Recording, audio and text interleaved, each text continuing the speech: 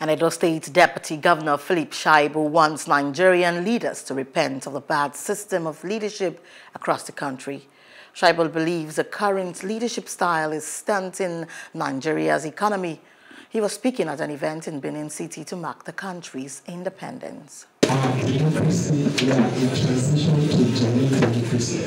And when I say that, some people ask me, are you not in government? And I say, no, I'm in government. But when I see government, and the character that I see in government, Nigeria, we are still struggling to survive because there are some characters that need to be weeded out of government. And until those people are weeded out of government, we will struggle. And I'm not talking about political party now, whether PDP or APC. We have all contributed to where we are in this country right now.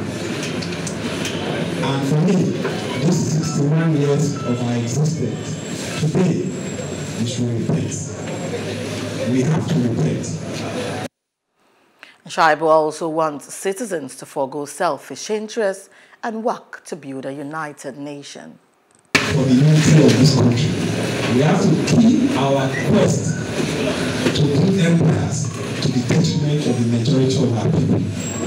We must see governance as a means to deal with those issues that unite us and deal with those issues that divide us.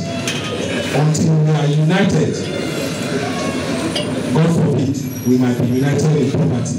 And when we are united in poverty, we may not have a country called. Hello, hope you enjoyed the news. Please do subscribe to our YouTube channel and don't forget to hit the notification button so you get notified about fresh news updates.